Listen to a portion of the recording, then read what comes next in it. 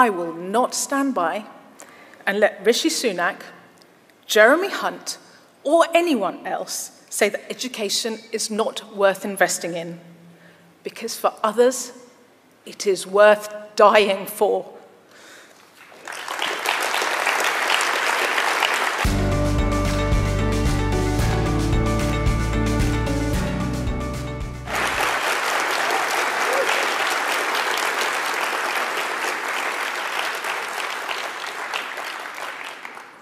Thank you, conference. Over the summer, my sister and I were sorting through my late father's flat. We came across this. It's an exam certificate from 1968. My dad had come to the UK from Zanzibar for this piece of paper. He'd passed his electrical engineering course at the Northern Polytechnic. His success allowed him to start a business on Kilburn High Street, selling and repairing TVs, videos, and radios. He'd uprooted himself from his family for this, a great education, new opportunities, the ambition to do something more with his life. And that is what drives me too. From a very young age, my dad instilled in me and my sisters the importance of education. I wouldn't be here today without the opportunities that he and my mum worked so hard to ensure that we had. As a parent to 2 young children, I want to give them a great start in life too. And millions of parents up and down the country want to do exactly the same. Conference, I'm a Liberal Democrat because we believe that education is an investment like no other.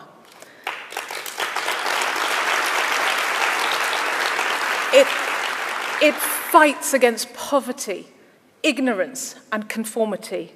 It turbocharges talent and cultivates creativity.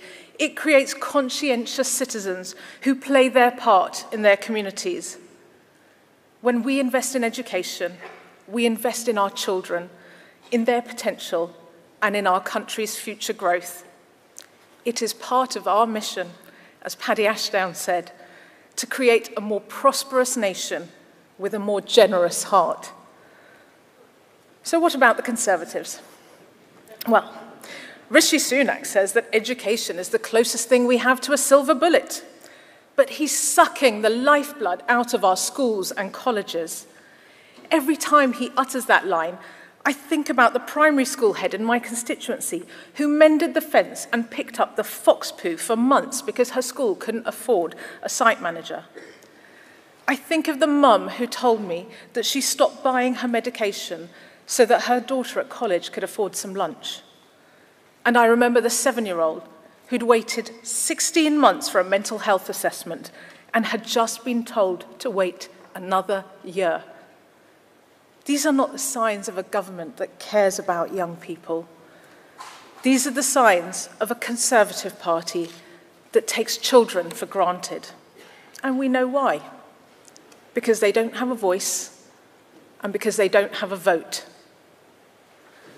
We've had 9 education secretaries in 8 years. The current one, well, she thinks she's the only one not sat on her arse, and that she ought to be thanked for it. I mean, but this isn't just a problem with one department. It goes to the very heart of government. Because ultimately, the Treasury just doesn't understand the value of education. For when ministers ask for a new road or railway, the Treasury gets out its green book and starts adding up the predicted long-term benefits to jobs and the economy.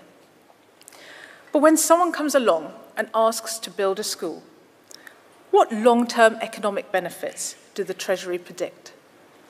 Zilch, zip, zero.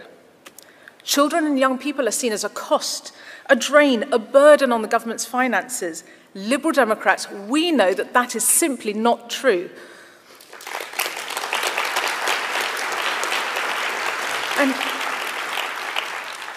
And when our colleges and schools beg, bowl in hand, asking, "Please, sir, I want some more," who is the Mr. Bumble in our Dickensian nightmare? Rishi Sunak. As Chancellor, time and again, he denied our children the investment they so desperately need. When the pandemic hit, our children were forgotten. Thousands are still missing from school. Millions have a probable mental health disorder. And despite the heroics of our teachers reinventing their lessons for online learning, tens of millions of hours were lost from school. The government's own advisor said that children needed £15 billion to catch up. Otherwise, all the work done over a decade closing the attainment gap would be wiped out. Which Chancellor coughed up less than a third of that? Rishi Sunak. When crumbling concrete was found in a school in Essex last month, they moved pupils to a wedding venue for 4 days a week. Another sent pupils home for 2 months to protect them from asbestos because they couldn't find anywhere else to send them. Officials told the Treasury that schools needed £5 billion a year to stop their crumbling buildings from collapsing completely. Which Chancellor gave them less than 2/3 of that? Rishi Sunak.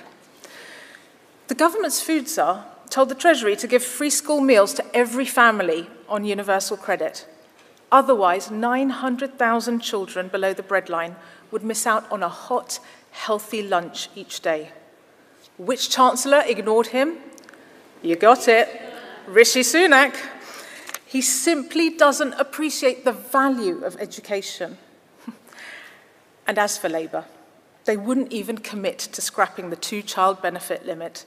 They thought it made them look fiscally responsible, honestly. So let me say to Keir Starmer, raise your ambitions for once, scrap the 2-child limit and back the Liberal Democrats' plan for every child in poverty to get a free school meal.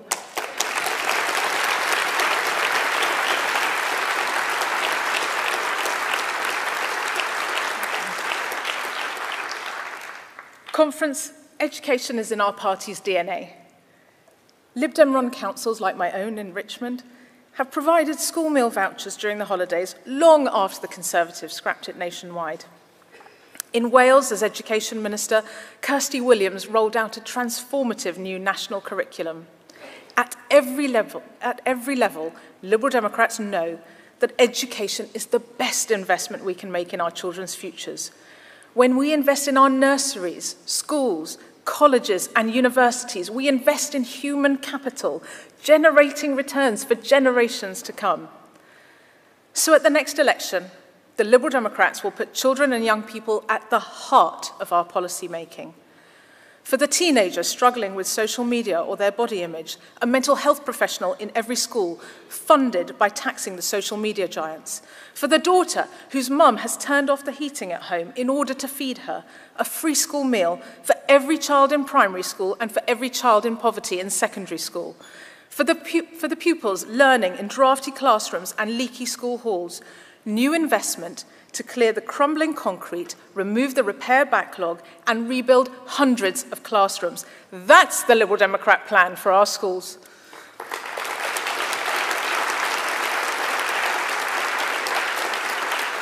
And to make the Treasury listen, we will commission the Office for National Statistics to measure the value to the economy of investing in our country's skills and knowledge.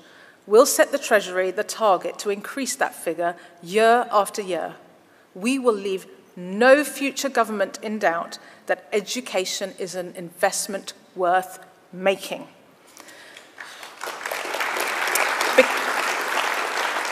Because, Conference, there are parents up and down the country who each and every day are making that investment in their own children, helping children with their homework, working hard to afford to send them to after-school clubs, music lessons, summer camps, or even tutoring. But not every parent has the resources to make that investment, and that entrenches inequality, causing children from poorer backgrounds to fall even further behind. So Liberal Democrats will provide those parents with a vital boost. Since the pandemic, England's schools have been using tutoring to help the most disadvantaged young people catch up rapidly on their lost learning.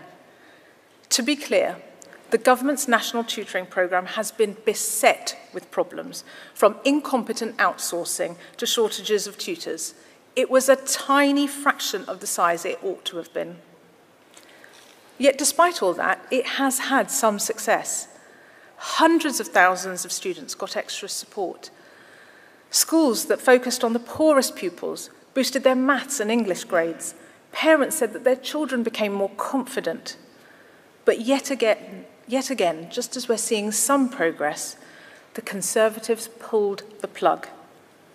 This year's programme will be its last. Even then, half of school leaders won't use the tutoring programme at all this year. Their school budgets are so squeezed that they can't afford it. Conference, I am fed up with the Conservatives letting down our young people over and over again. So Liberal Democrats will invest in our young people to transform their education. Tutoring will no longer be something that only an elite few can afford. Under the Liberal Democrats, it will be for the millions.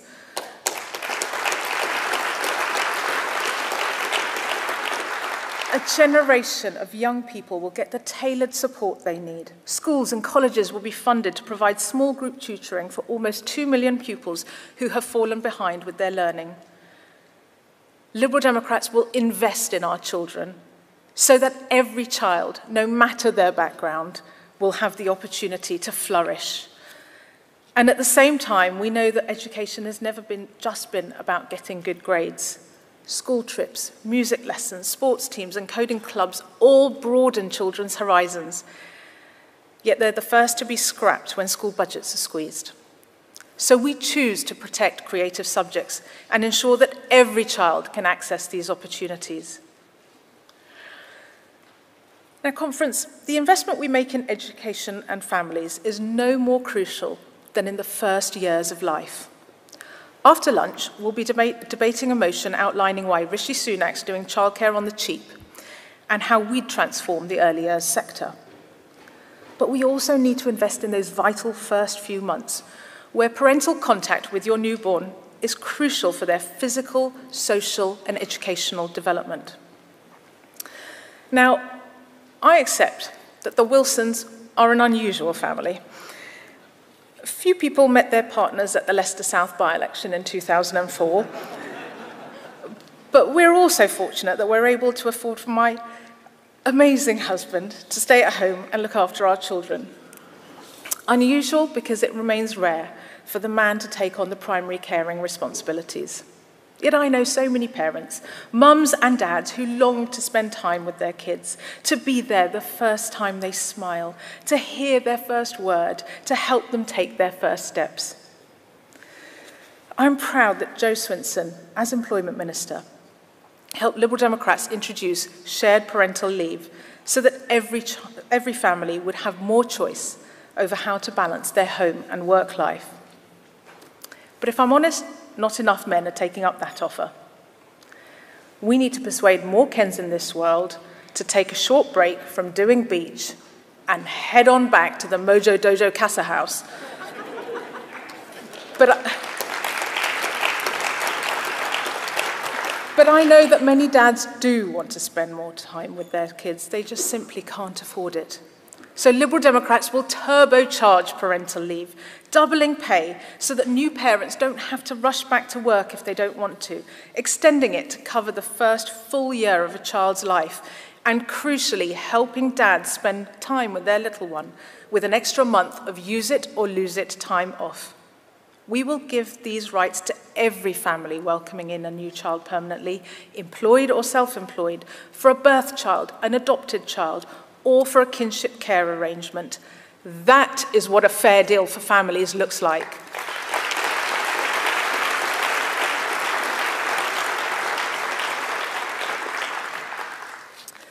Conference, my mum and dad turned their lives upside down because they believed in the precious power of education. They are not the only ones.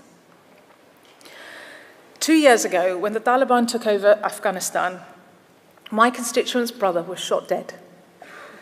4 girls and a boy were left fatherless. His dying wish that his girls would get a good education seemed almost impossible. These were British citizens, people who this heartless, anti-refugee shower of a Home Office mercifully couldn't ignore. So we had hope. But to get them to the UK, their Afghan mother needed a visa. Ministers wouldn't listen. But after months of letters and lobbying, shouting and almost crying in Parliament, they finally relented. Conference by some minor miracle, we got them home.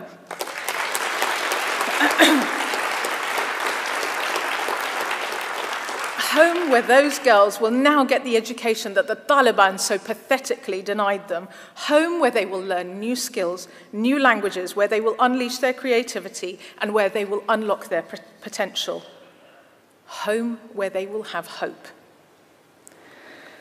Their father died longing that one day his daughters would get an education.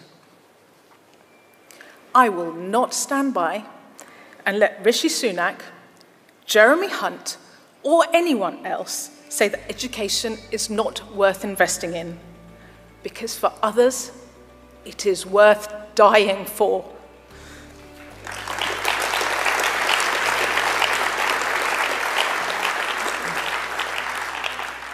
So Liberal Democrats will invest in our children.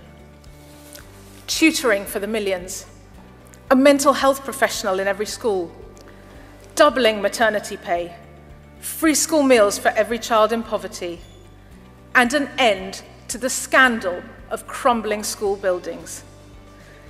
That is the investment, that is the fair deal that Liberal Democrats are fighting for. Thank you, Conference.